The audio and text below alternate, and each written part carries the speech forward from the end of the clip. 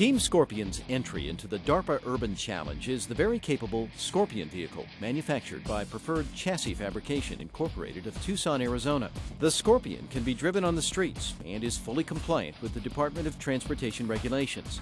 But the Scorpion is also a superb off-road vehicle. It is 150 inches long and 80 inches wide. Its height varies between 61 and 73 inches.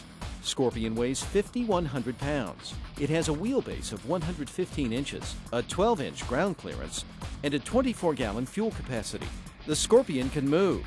It's powered by a Cummins 239 cubic inch diesel engine, which allows it to reach speeds of up to 72 miles an hour. The Scorpion pulls its weight. It has 1,500 pounds of onboard carrying capacity, and it can tow a 6,000-pound payload.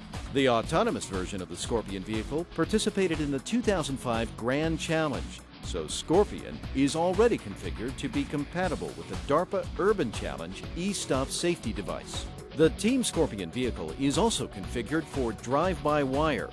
Built as a robotic vehicle, Scorpion's steering wheel, brake pedal, throttle pedal, and transmission shifter have been replaced with an integrated joystick controller.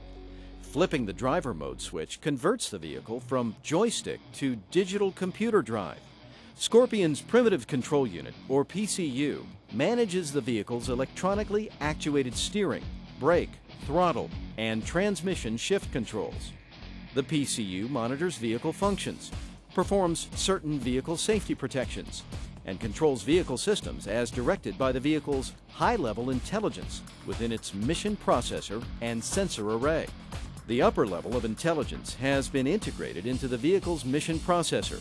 This processor manages and prioritizes all chassis system feedbacks from the PCU, as well as sensory inputs from the sensor array.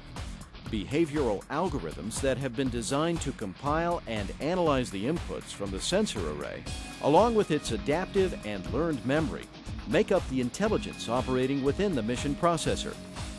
Team Scorpion combines the more than capable Scorpion vehicle with sensors, behavioral algorithms, simulations, and computer control into the most viable team for completing DARPA's Urban Challenge 2007.